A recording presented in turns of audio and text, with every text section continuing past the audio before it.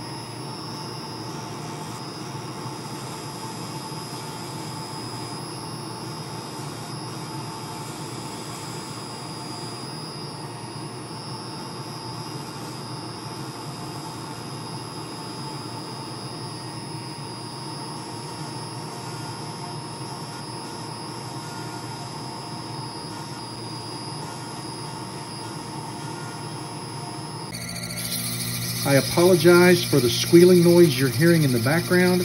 I believe that the bearings are going out in my live center. So we're going to have to replace that soon, because just don't want to listen to that squeal every time I turn. I got the tool marks out of the blank. I'm just going to sand back and forth with the grain to take out any centrifugal marks. And then what I'm going to do is, this blank has Padauk in it. So I'm going to grab some denatured alcohol. I'm going to go ahead and clean the blank, and then I'm going to put one coat of thin CA on it as a sanding sealer, so that I don't bleach out and turn these maple pieces pink with the Padauk. I'm always nervous about doing this because the Padauk can actually bleed if you have too much of the denatured alcohol on your rag, and we just don't want to do that. That looks pretty good. All right, let me dust off any of the paper towel dust. I'm also looking for scratches that I might have left from the 120 grit. Blank looks great. I'm going to go ahead and put a single coat of medium CA on it. Then we're going to continue sanding through all of our grits with 220 on down to 600. And we'll come back and take a look at the blank at that point. My blank has been sanded to 600. I've cleaned it with denatured alcohol, and I'm ready now to apply the first coat of my CA finish.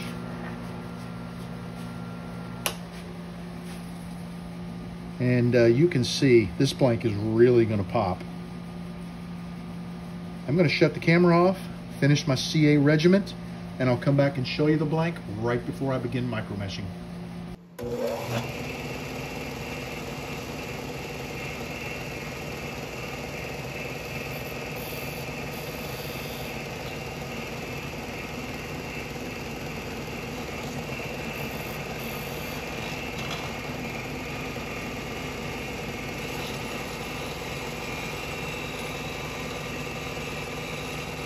The blank is looking really nice. I got it off of the non-stick bushings, squared the ends to get rid of the CA glue fingernails, and I've got it back on the turning bushings. We're ready now to micromesh it.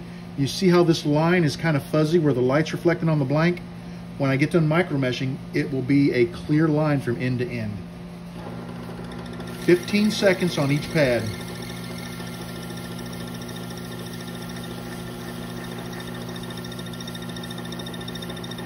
You see the slurry building up on the back? That's what you want to see. There's my 15 seconds, and now we're ready to move to the next pad. Notice I wiped the pad between, I wiped the blank between the first pad and the second.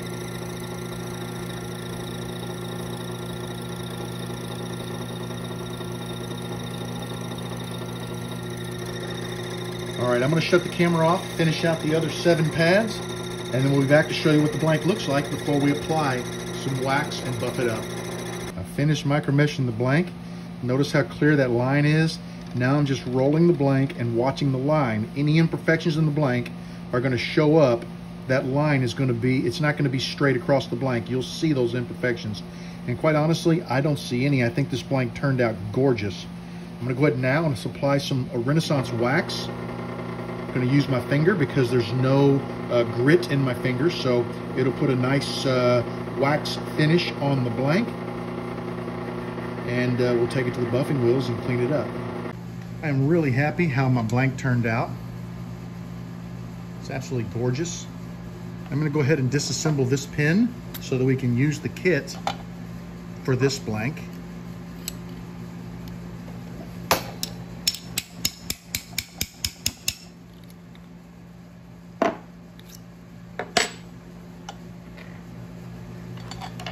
Now we're going to take a look at the blank, and there are no blemishes on this blank whatsoever.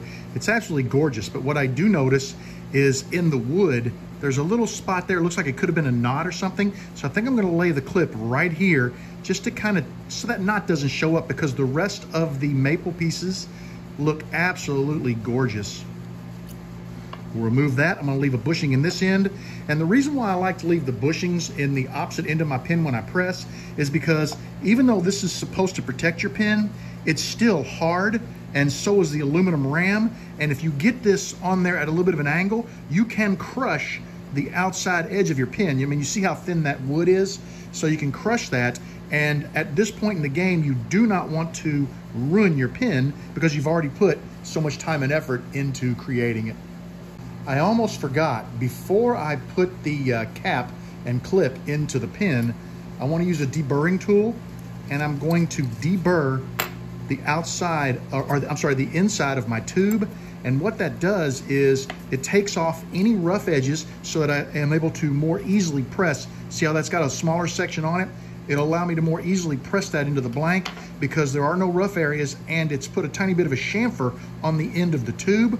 Also, if there was any CA glue that managed to make it into the tube, that would help scrape it away so that I get an easier fit of my component, and less chance, if there is CA in there, pay close attention to that, because if you got CA in the inside of your blank or epoxy or anything else, it will, when you press your component in, wherever that glue is, it will make the blank, or I'm sorry, the tube need to expand in order to accept the component. And the wood is so thin, it will split your wood. Part of the reason is I'm doing this from the side so that you can view it in the video. Normally when you press a pin, you're pressing it straight on, and you don't have this issue. Let's take a look at this blank. Let me get a focus here. Take a look at that. What a great fit. And I'm just checking around this area of the blank to make sure I did not split that thin material. It looks like we did a great job. I've got my nib section. We're going to insert that, test it. We have not very nice functioning of the pin. What a gorgeous pin. I am super happy with this one. I would really like to thank you for joining me for the turning of this gorgeous Kenneth Wines blank. Now, I want to give you guys a little bit of a clarification. When I started this video, I might have mentioned that Kenneth is no longer going to be producing these blanks. I had a chance to meet him at a recent pin show, and I learned that he has sold the rights, all of his patterns, and the rights to all of his laser cut patterns to a gentleman named Rick Cobb. Now, I will put all of the information I have for Rick in the comments below. Contact him at those particular outlets, and he can show you. This is just one of I don't know how many patterns. There are dozens of patterns. These laser cut pins are phenomenal. Rick is making them to the same specifications that Kenneth made them to, and they are absolutely gorgeous. So for all of your laser cut blank needs, get in touch with Rick. I would like to thank you for joining this shop today. I want you to know that you are always welcome in my shop. Come back and see me again real soon, and have a great evening.